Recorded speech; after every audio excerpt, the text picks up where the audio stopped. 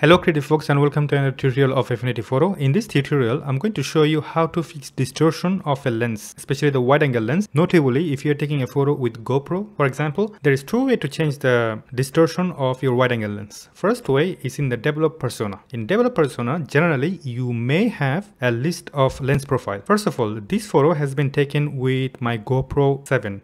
Which I believe Affinity Photo does not have the lens profile, but it does have the lens profile of the older GoPro. So I'm going to do that.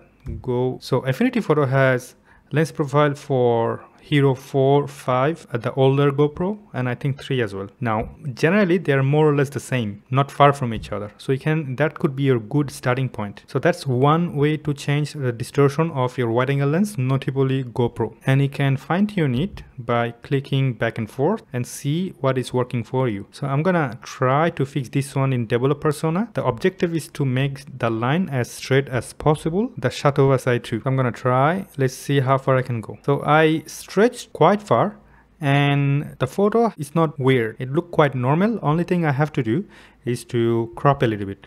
So that's one way to change your distortion of GoPro or wide angle lens. So I'm going to reset the whole thing completely and just click develop because that's a raw file. So it automatically takes me to the develop persona. So now in adjustment layer, you can go to filter, then go to distort, and generally you have a lens correction. You actually have two options, lens correction and distortion.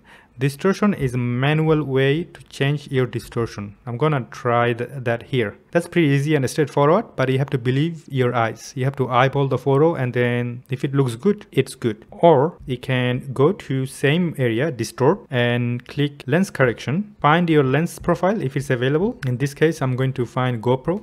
Let's see what I have here. If I have GoPro or no. So it generally start with G. It's quite long list, and try to use shortcut, but Affinity Photo doesn't want to agree with me, so I'm going to find it manually. So it looks like I have up to GoPro 5 black. However, this photo is taken with GoPro 7. So I'm gonna stick with GoPro 5 because that should be your starting point. They're not really far from each other anyway.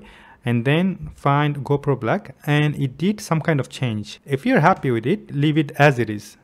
But if you are not, then you can manually fine tune it a little bit. So you cannot do the manual change here. What you can do, you can click apply and then go back to the same filter and distort and click lens distortion and fine tune it. And then find the sweet spot. You always have to make sure when you click distortion, two things actually. One, you are going to lose some part of your photograph because you're gonna have to crop it eventually. That's the option number one. Two, even though you can manage to have the buildings straight and the lines straight, but you also have to make sure that if there are people or any other object, make sure that they're all straight and natural looking. If that means that if you have to make the photo a little bit distorted than you want to, leave it as it is because you don't want to have weird object in your photograph. So I hope this tutorial has been very helpful, and I'll see you in the future video. Bye bye.